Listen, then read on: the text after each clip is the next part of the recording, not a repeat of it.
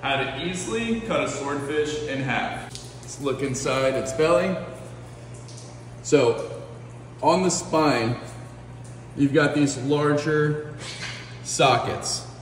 It looks like that would be the spot it's harder to cut through, but it's actually what you want to aim for. If you aim for one of these, you can cut through it easily with a non-serrated knife. My preferred knife is a 12-inch from Dexter. Like butter. Look at that.